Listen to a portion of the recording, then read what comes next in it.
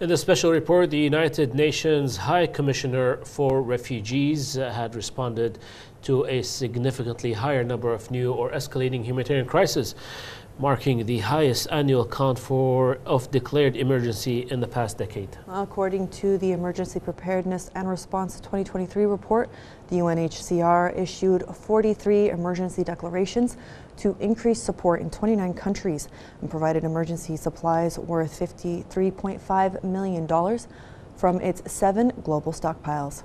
Here's more. Throughout the last year, the world witnessed a significant rise in emergencies, with the emergence of a new crisis and the worsening of unresolved ones, straining the UNHCR's capacity to respond.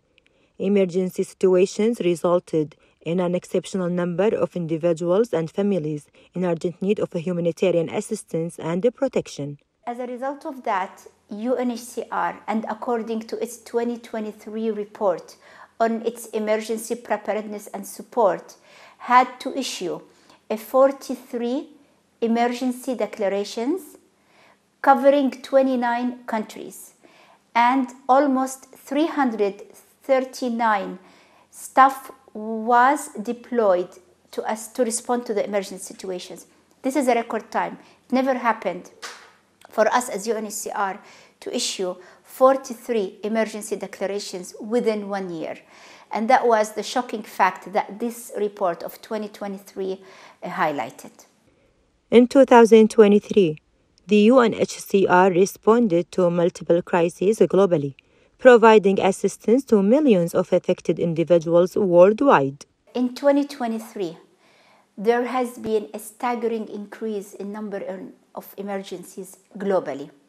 And UNHCR had to respond to global crises through providing aid to millions of impacted population, be it because of the earthquake in Syria, Turkey, and Afghanistan, or as a result of a new conflict like in Sudan, or a flare-ups of old conflicts like in Karabakh and Somalia, or protracted conflicts like in Democratic Republic of Congo, or as a result of the mixed movements like in Latin America, North Africa, and Caribbean. This has resulted to the global increase in number of displaced persons worldwide to around 114, a record time. Almost 10 million increase as compared to within the last 6 months. With the rise of emergencies reaching 130 million forced displacements, it is important to shed light on the urgent need for uncommon solidarity and support for those compelled to flee. For Kuwait English News, Hadi Al Fahd.